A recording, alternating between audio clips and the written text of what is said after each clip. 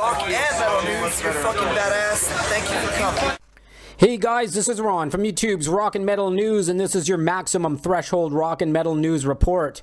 Metallica drummer Lars Ulrich appeared on the March 31st episode of Join or Die with Craig Ferguson on the History Channel. Lars discussed what is the, quote, most influential band, unquote, in a heated debate with Tom Papa and Alan Light. You can check out a clip on YouTube now.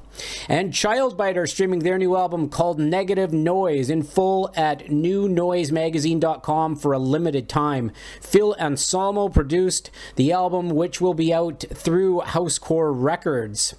And Rob Zombie guitarist John 5 has released another music video for a new track called Now Fear This. John 5 and The Creatures' new album called Guitars, Tits And Monsters will be released later in 2016.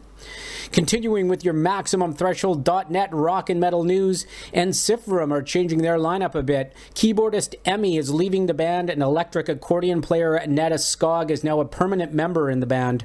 Ensiferum stated, "Many fans have asked in recent times where Emmy is at our shows. We can now confirm that due to family reasons, she will be stepping aside from keyboard duties, with Netta Skog continuing as a permanent member of Ensiferum, bringing her electric accordion to the stage."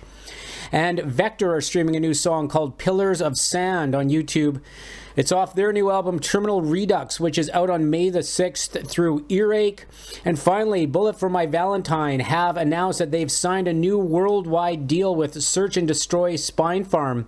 Matt Tuck stated, "We're very proud and excited to announce our signing to Search and Destroy Spine Farm Records. It feels great to be part of a family that truly believes in the band and is ready to take us to the next level. It's been an incredible journey so far, but with the Search and Destroy Spine Farm team behind us, it feels like we've just begun. Here's to the future." So the good future coming up for My Valentine. All you fans out there, get ready for some new albums. This is Ron from YouTube's Rock and Metal News with a Z, and this has been your Maximum Threshold Rock and Metal News Report. Thanks for tuning in.